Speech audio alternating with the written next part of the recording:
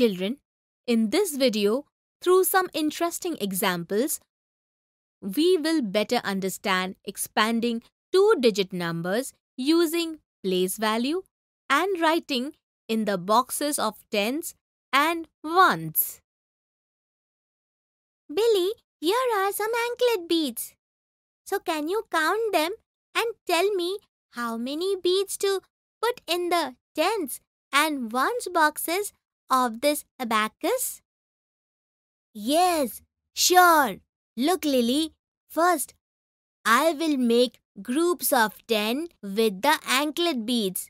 1, 2, 3, 4, 5, 6, 7, 8, 9 and 10. I have made their group like this. Wow! Now let me count the anklet beads besides this group. 1, 2, 3, 4, 5, 6, 7, 8, 9 and 10. Here I made the second group of 10. Again 1, 2, 3, 4, 5, 6, 7, 8, 9 and 10. Here I made a third group of 10.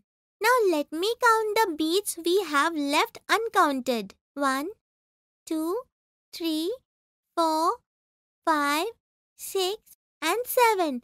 It means the total number of beads are 37. Here there are 3 groups of 10s.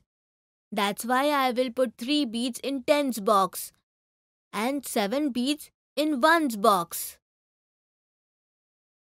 Well done, Billy. Can you tell me that what number do the remaining beads on the abacus make? Think about it and tell me.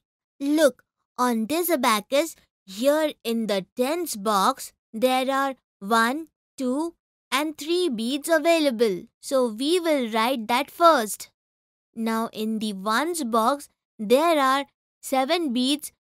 So we have to write 7. Now the number it makes is 37. Very good. Come on, now let us go. Children, today in this video, with the help of some interesting examples, we learn to expand two-digit numbers and write them in the box of tens and ones. In the next video, we will understand some interesting facts about tens and ones.